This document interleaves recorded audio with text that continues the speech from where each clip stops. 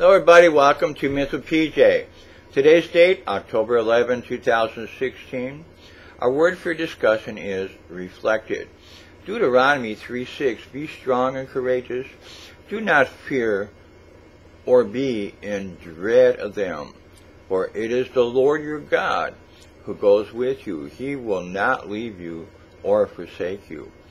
Psalms 91:2, I will say to the Lord, my refuge and my fortress, my God in whom I trust.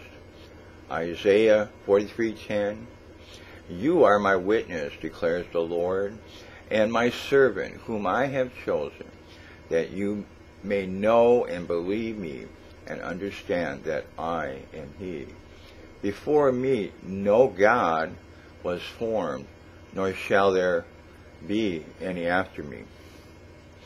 Jeremiah 29:11, for I know the plans I have for you, declares the Lord, plans for welfare and not for evil, to give you a future and a hope.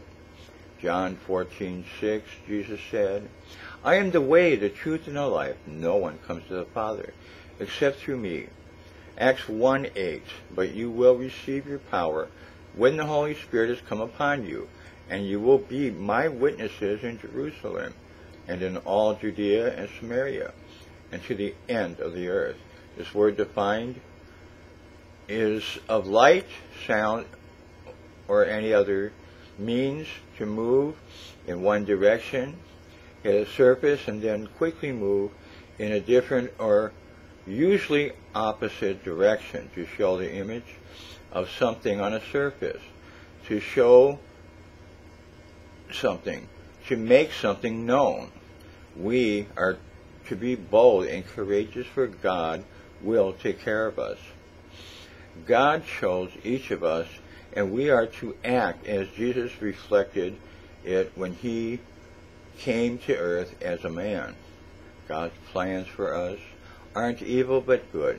The Holy Spirit is reflected in us when we share the gospel with others.